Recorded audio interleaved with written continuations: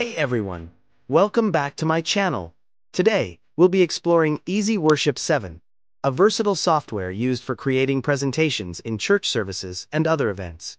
We'll walk you through the basics, including adding songs, scriptures, and media. Let's get started. When you open EasyWorship 7, you'll see several key sections. The resource area on the left includes tabs for songs, scripture, media, and presentations. The schedule area is where you build your playlist for the service. Click on the Songs tab in the resource area, then click on the plus button to create a new song entry. For example, let's add the song Amazing Grace. Enter the song title and then type or paste the lyrics into the editor.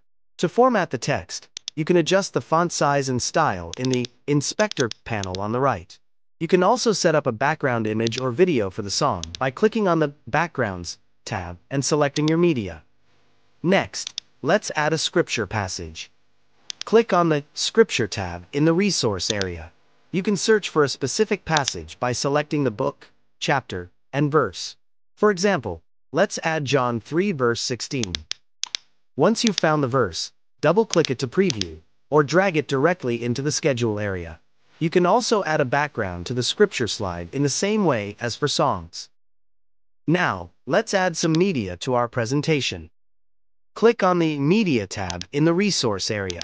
You can import images, videos, and audio files by clicking the Add button.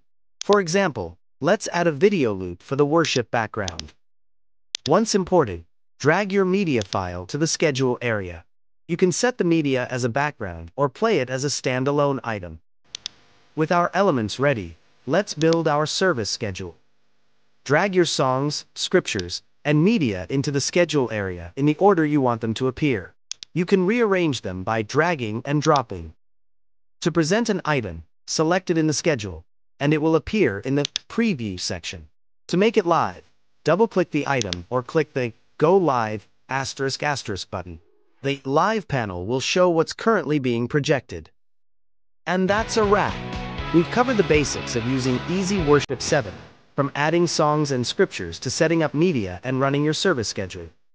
If you found this tutorial helpful, please give it a thumbs up and subscribe to my channel for more tech tutorials and tips. Don't forget to hit the bell icon to stay updated on our latest videos. Thanks for watching, and we'll see you in the next video.